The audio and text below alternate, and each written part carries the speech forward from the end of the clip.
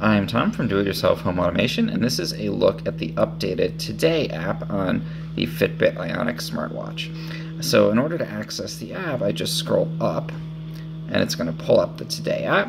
It has a little affirmation first and tells me the date and battery level on the watch. I can dismiss that.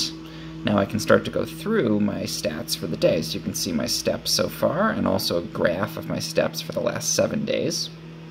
I can see my miles and my number of stairs climbed, calories burned, and the number of active minutes. And I can continue to scroll, so I've done 0 of 9 hours today being active. It's because it's pretty early in the morning. It'll tell me my current heart rate. I've got my finger on the back here, but also my resting heart rate, and then my most recent exercise session. So you can see with that new Today app, you can actually get a lot of helpful data right there on the watch. If you found this helpful in any way, please subscribe to my channel. It really helps.